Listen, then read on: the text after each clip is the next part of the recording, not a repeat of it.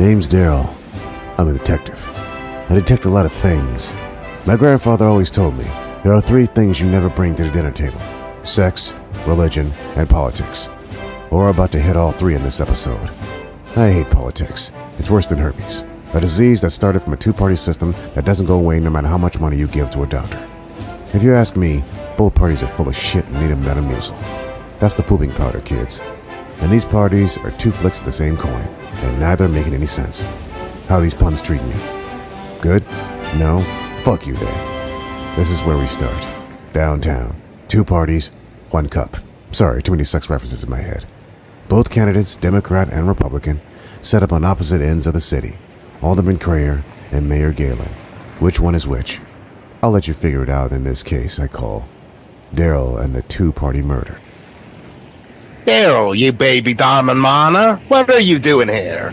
I'm following a case, you South African colonizer from Denmark. There was a murder last week. I was called into following one of these candidates. Really? Why didn't they call the cops? They don't trust police.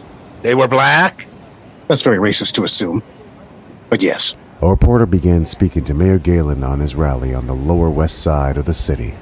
Mayor, what do you say to many affiliates who have said, this man is a racist, phobic criminal who only cares for himself?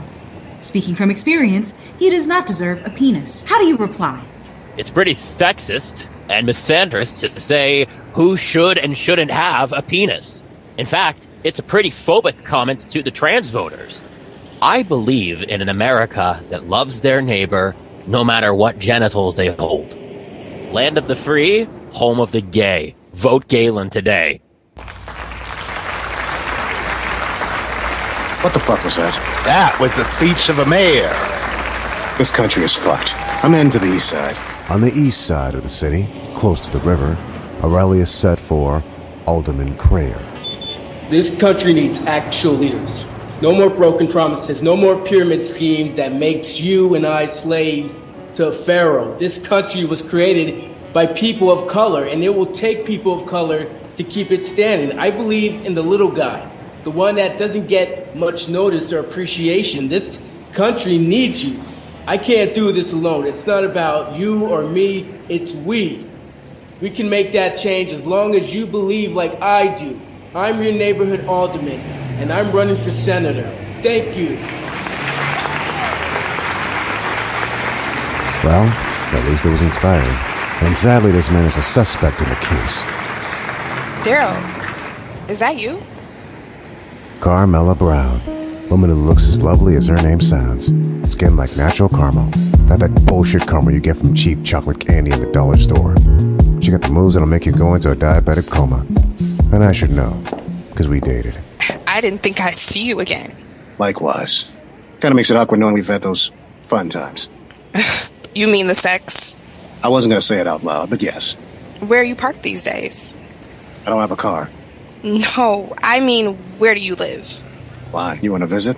What's with all these questions? Last time I checked, we ended on dark terms. Well, we both had some growing up to do.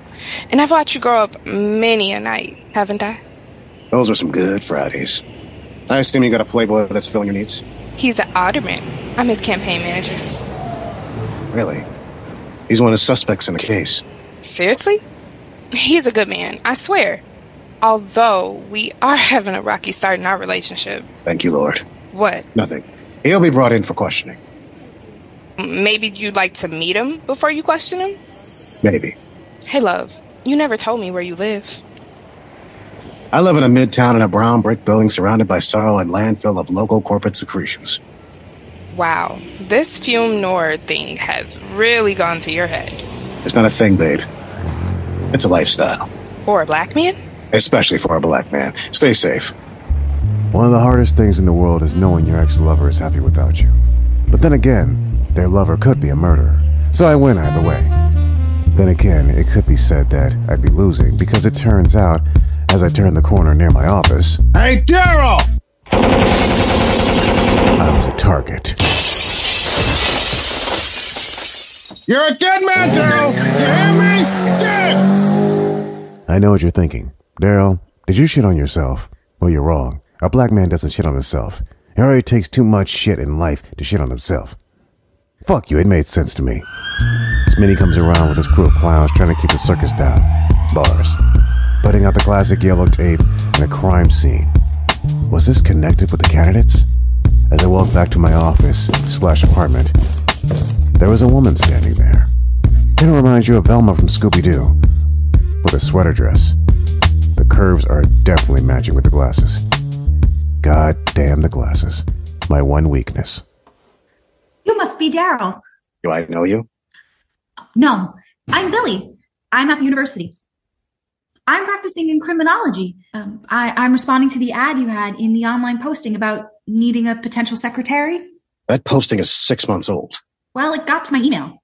I hate to say it, but I don't have the money to hire anyone. Well, I'm willing to work for at least the next 3 months before graduation as an intern. You don't have to pay me for that. I'm not sure. I ain't hiring people and don't have any. Please, Mr. Darryl, I insist. Your reputation has been consistent on campus, and I'd like to get to know you. I mean, get to know your practice.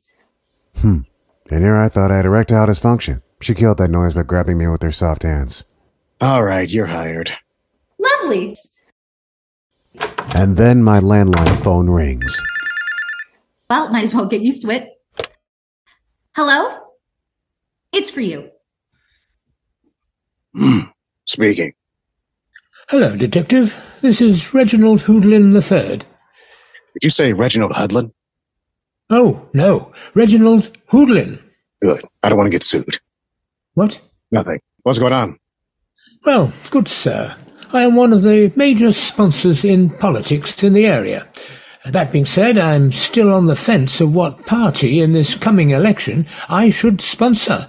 The debates are coming up, and I have been receiving death threats because I haven't chosen a side yet. Classic America. So you need to help find this individual? So that I don't meet my end, yes. You sound British. Well, I've spent some time in America.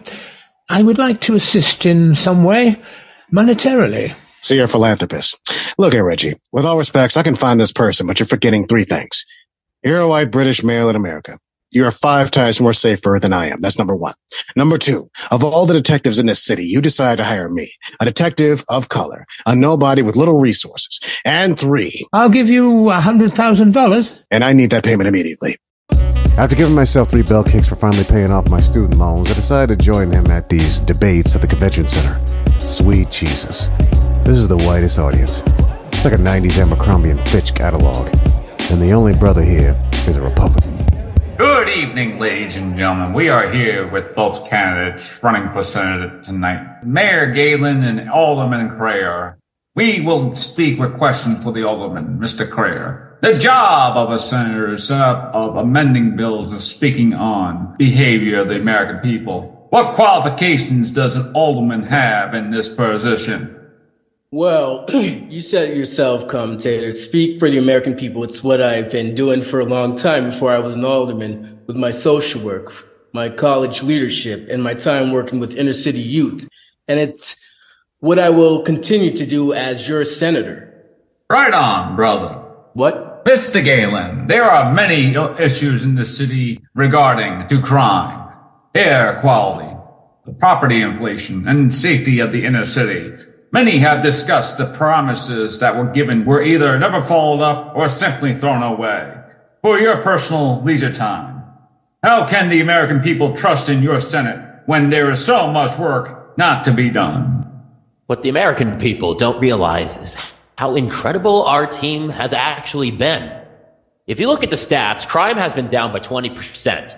That's not a lot, Mr. Mayor. And Alderman's gonna tell me how to do my job? Being mayor shouldn't just be a job, but a privilege. Something I'm sure you know about. Okay, we're going there, huh? It takes years to handle crime rate in streets. When you don't know the American people. The people love me. Gentlemen, I believe there is some questions from the audience. Hello? Damn that mic. Okay. Name's Darryl. I'm a detective. I'm going to bypass this boring-ass debate by asking this one question. Do Black Lives matter? Well, go ahead, Mr. Mayor. Do Black Lives matter? Well, let me be frank. We'll be right back after a commercial break from our sponsors. Oh, thank God. You're lucky, Mr. Mayor. Whatever. Susie? Here.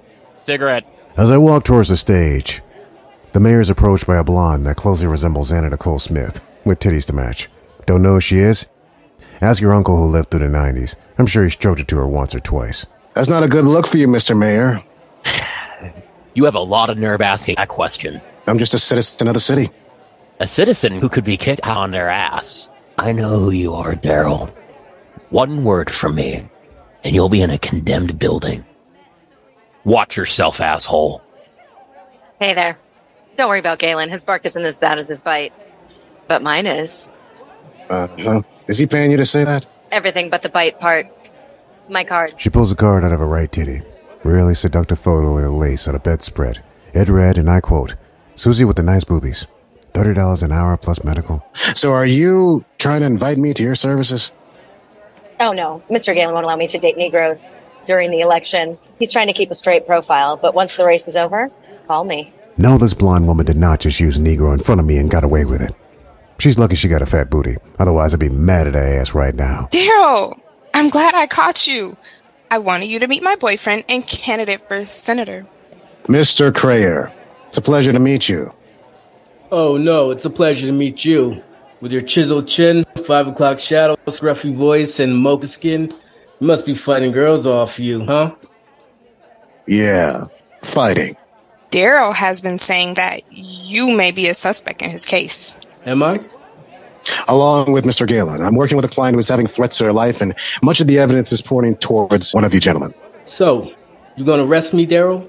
Put me in handcuffs, throw me against the wall, torture me against my will till I scream of ecstasy? The fuck is going on here? He's hilarious, don't you think? Are you falling for this shit? Darryl, I think you're pretty tense. Here, let me rub your shoulders. I'm good, man. I give a good back rub if you just bend over a little bit. I'm good, damn it. No means no. I assure you that our camp is not threatening anyone. But we are loving. Catch you later, Darryl. Bye. I know there are brothers in the background going, pause, pause, pause. Wait, what the fuck is this background music? Turn that shit off! Much better. Let's try this again. I can hear most brothers in the audience screaming, pause, pause, pause, multiple times. It's clear what this guy is, but you're not getting my black ass canceled. That's for later in this case. And so, the rich white British guy decides to walk up to me. Mr. Darryl, I've made my decision on who to sponsor. What are you doing out in public? I just wanted to declare my sponsorship. You couldn't have done it in the back? Pause. I just wanted to say that Alderman Creyor... Reginald? Oh no. I'm definitely fired. He kept clenching on my sleeves and fell to the ground. I'm still keeping his money though. I ain't giving that shit back. And yet, as I pull my gun out of my jacket trying to search for who did it, I forgot. I'm in a room full of scared white people. He's got a gun! He shot that man! He's black! Someone call the police! Wait, I'm the police! Dude, you're under arrest! Ain't this some shit? To be motherfucking continued. See you next time.